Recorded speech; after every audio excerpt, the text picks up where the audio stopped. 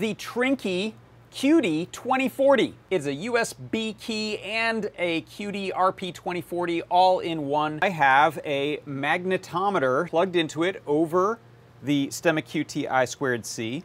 And then I'm going to go ahead and plug it into a hub that's plugged into my computer. I'm going to run Python code on the computer that is then using the USB connectivity of the Trinkey to access the sensor here. So if I take a magnet and go ahead and move it towards and away from that little magnet sensor, you can see I have the values changing in the little terminal there, as well as the NeoPixel that's built onto the Trinkey updating and increasing its brightness or decreasing its brightness. So that is one really cool way that you can use the Trinkey, which is as a sort of go-between for your Python on your computer to talk to Circuit Python-based devices. It is the Trinkey QT2040.